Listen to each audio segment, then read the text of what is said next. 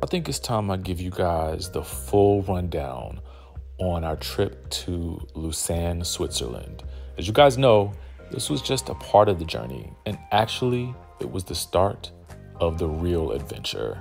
It all begins here, and I'm gonna give you the rundown on everything you need to know. But first, if you're watching this video, chances are you like to travel just as much as I do. Now, guess what? I have the opportunity to host travel experiences. We're taking it abroad and we're taking it live and direct. If you want to travel with me, the only thing that you need to do is click the link in the description of this video. There you will find a 2-minute survey. I just need about 100 to 200 responses to this survey to tell me exactly where we should go. And then we'll plan out the trips in the order of locations that you guys have selected.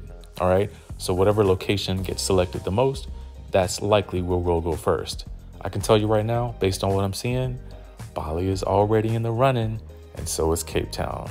So tap in, let us know, and then once I get all the responses I need, we'll plan our first trip. Let's go.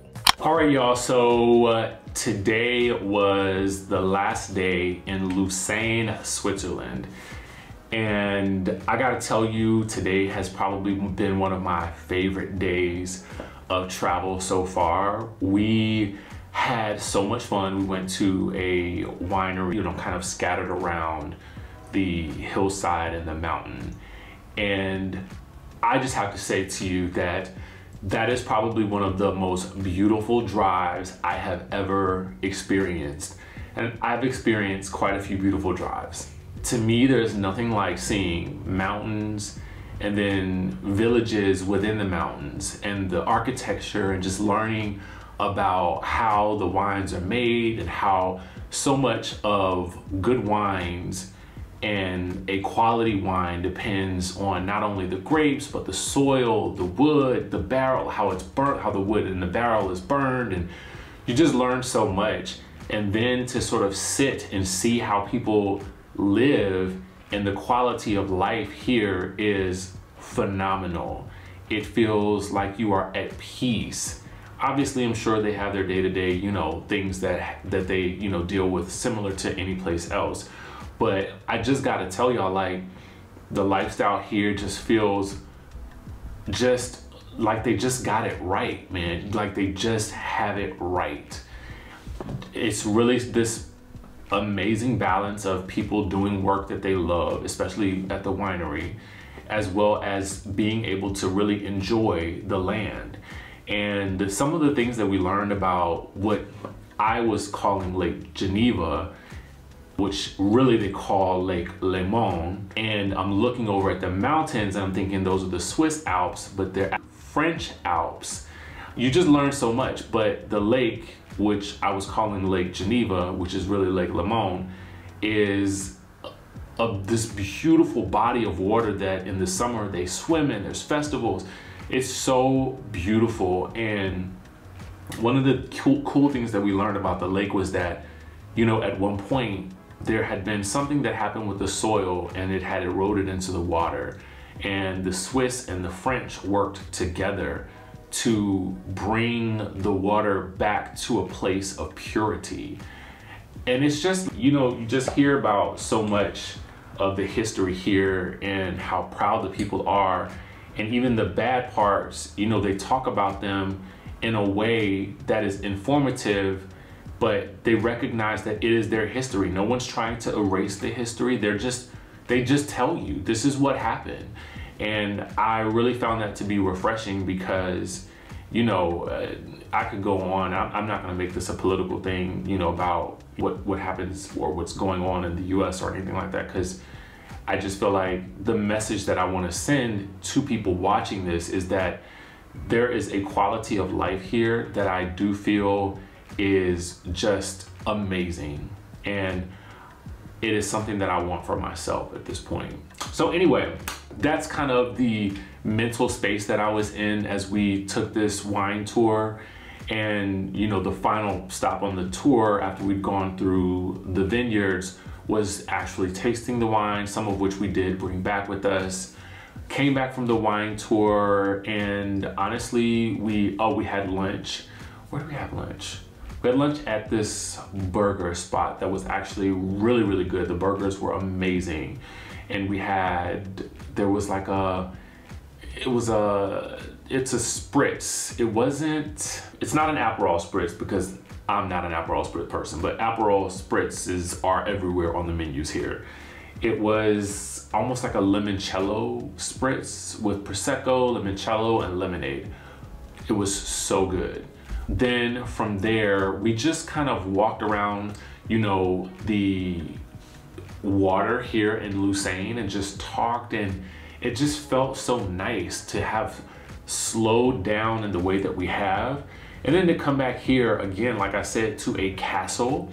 And for me, I just rested, I just relaxed. I just took some time to just decompress, and I actually went down to the sauna, and I sat in the sauna for about 30 minutes before it was time to shower. And then we went to dinner at this exquisite Italian restaurant.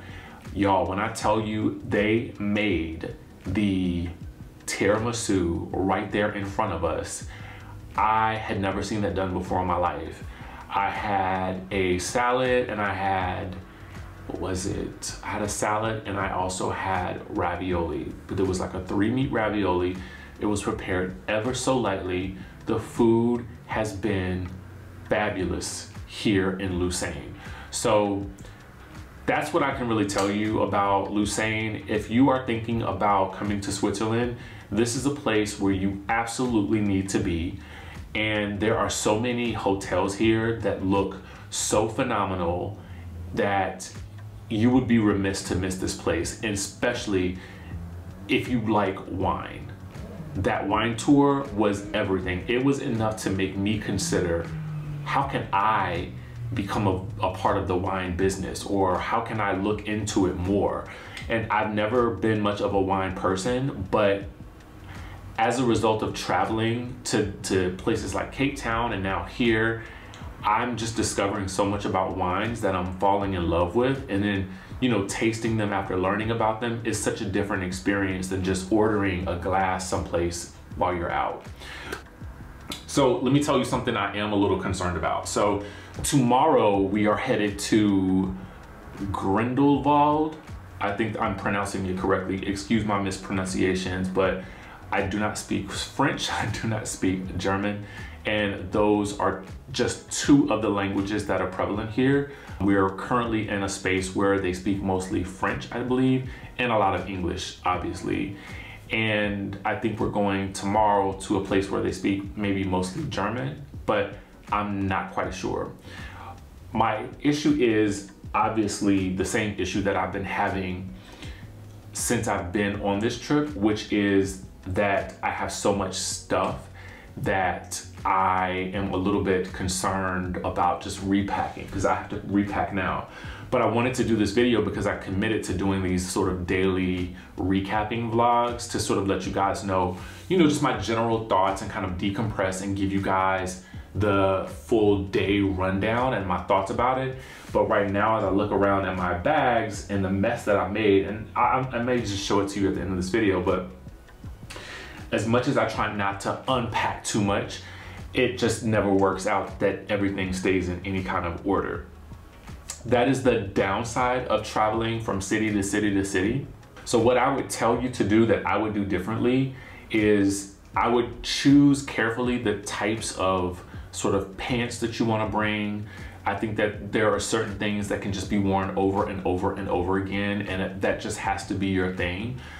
I think that underwear and undergarments, if you are interested in, you know, sort of having something on under, like I'm not wearing anything under the sweater right now only because we were just gonna go to dinner. I'm just gonna be realistic about it. Might I wear this again during the trip? Probably, because I wore it for a couple of hours, like maybe 2 hours at the most. But finding some, you know, underclothes that you can easily wash and just kind of hang up while you're kind of venturing out into the city, because we have a couple of more cities and a couple of more hotel stays, and we have to be up super early tomorrow because there's a car coming to pick us up to take us to the train, which is a train that has panoramic views. So it's kind of like a glass, you're encased in glass that you can see all around. And then I think we have another train after that before we get to Grindelwald and check into the hotel there. So really it's just I think the most stressful thing for me is sort of packing and repacking. It feels like I'm playing Tetris, honestly, with my luggage. So that's, I mean, but it's honestly, it's not even a bad problem to have when you really think about it, because you're on a fabulous vacation and you're in fabulous locations every day. You're eating fabulous food. I'm drinking a lot of fabulous champagne, and everything is honestly just super fabulous and luxurious. And I could not have asked for a better experience. So that is my update for today. Hopefully you guys are enjoying this series as much as I'm enjoying doing it. To be honest with you, I'm just gonna go ahead and put this out into the atmosphere. This is what I wanna do for the rest of my life.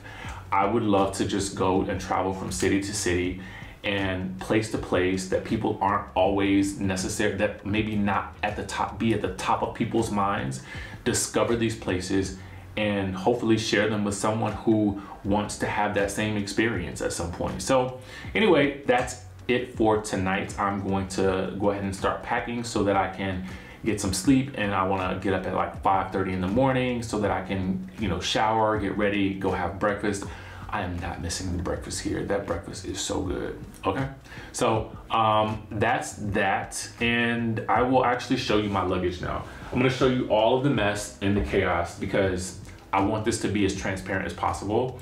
I've given you the room tour before, so you've seen all that. So I'm just gonna kind of show you how everything is really kind of laid out right now, and then we'll just put it all together. I'm not gonna film that part of it, but I just want you guys to see what I'm dealing with, right? All right, so let's turn this around.